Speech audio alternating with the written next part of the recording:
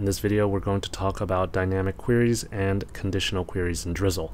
Imagine that we have an API that looks like this, where we can fetch a list of to-dos, and this endpoint also accepts a query string parameter of done, where we can filter the to-dos by its done status. First, we'll import our modules, and then we'll declare our isDone flag.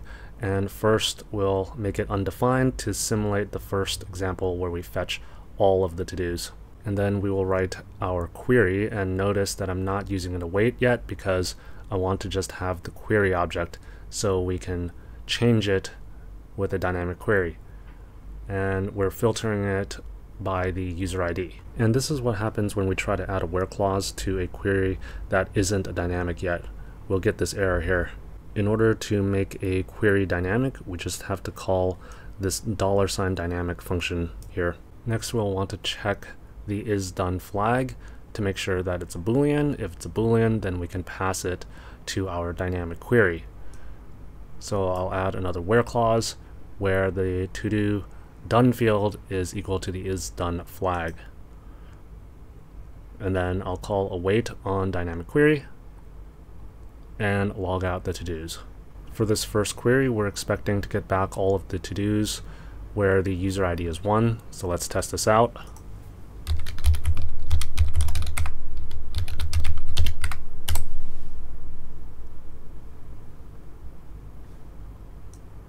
And as you can see, this is all of user 1's to-dos. Now let's try changing this isDone flag to true and see what we get back. So now let's run the script again.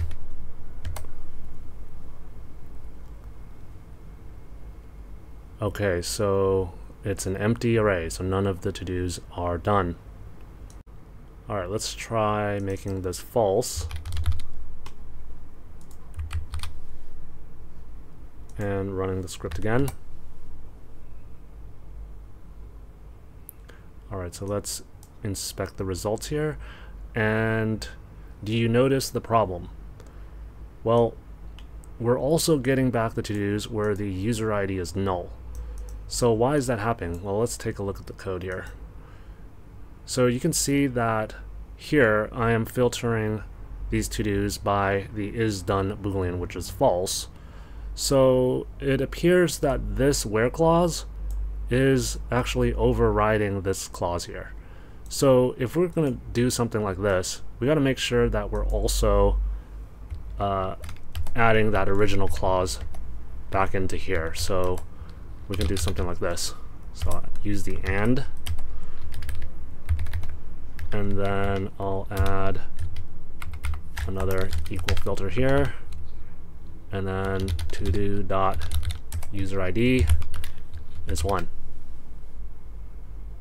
Okay. And let's try running this again.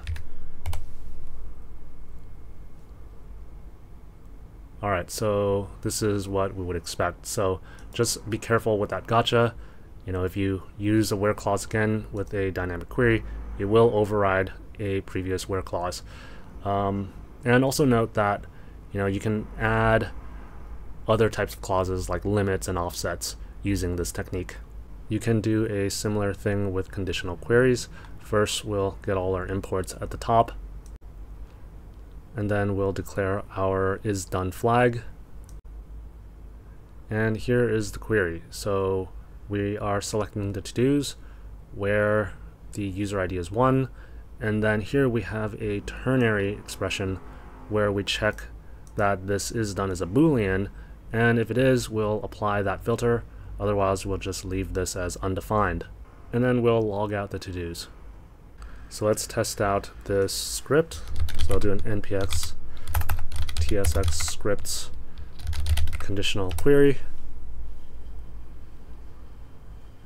And we see a list of to-dos where the user ID is 1 and done is false. Let's try changing the isDone parameter to true.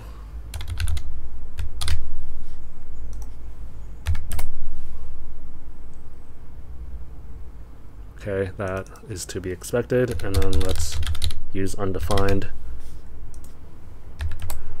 This should give us all of the to-dos. as expected.